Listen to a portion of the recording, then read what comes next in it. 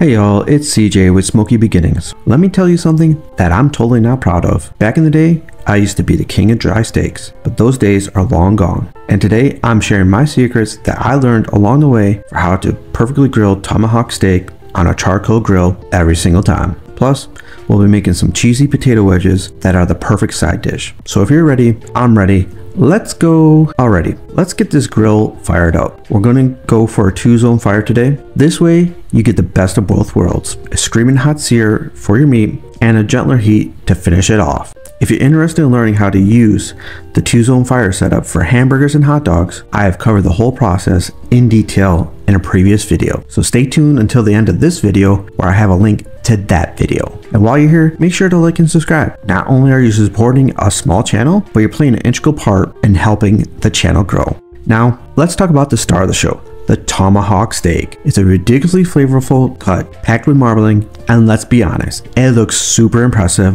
when it's cooked. To get that perfect cook on your tomahawk, we need the steak to hang out at room temperature. This takes the chill off and ensures even cooking throughout. So take the steak out of the fridge about 45 minutes before you fire up the grill and make sure to get rid of any moisture on the surface. Today, we're going to use mayonnaise as our binder. If you haven't tried it yet, give it a try. It gives you a crispy, crunchy crust that's to die for. Since the tomahawk is a ribeye, it has a decent amount of fat and flavor. So seasoning is key. Keep it simple with some salt, pepper, and if you're feeling adventurous, hit it with a little garlic powder. And by now, your grill is smoking hot. Time to get the tomahawk on the grill. And we're going for a reverse sear. Slap it on the cooler side and let it slowly come up to temp. It has been about 15 minutes of cooking time. I'm going to go ahead and flip the steak. Now, most people are going to say only flip one. I like to flip and flop multiple times to ensure that I'm not burning it. So flip the steak, close the lid, and come back in another 15 minutes to check in. So it's been about 30 minutes and it's time to check in. And look at that color. The fat has rendered, the juices are oozing.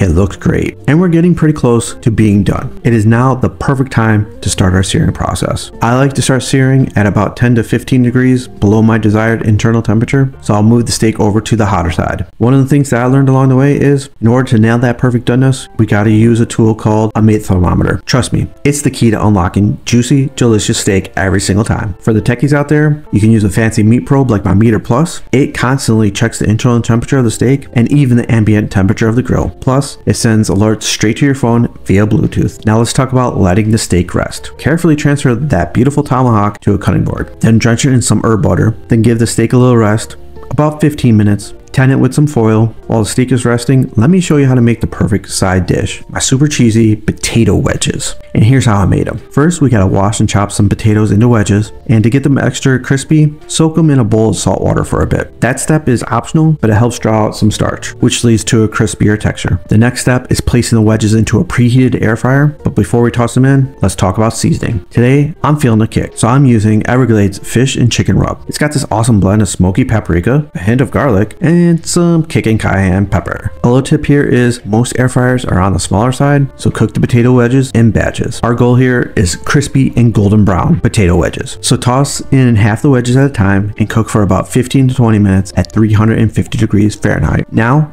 let's make a killer cheese sauce. Add butter to a saucepan that is over medium heat. Mix in enough flour to make the butter and flour mixture into a paste. Add milk, add cheese. Once the cheese is melted, you can add the seasoning, which is salt, pepper, paprika, mustard powder, and if you want to kick it up a notch, some dashes of hot sauce. Then let the flavors melt. I'll leave a link in the comments to the full recipe. Now that the steak is resting, our potato wedges have been air fried, and we created a killer cheese sauce, let's assemble our dish. My first cut of steak is usually along the bone. I then slice the steak against the grain. Once you slice the steak, add a pile of super crunchy potato wedges, then add several large dollops of beautiful cheese sauce, and there you have it.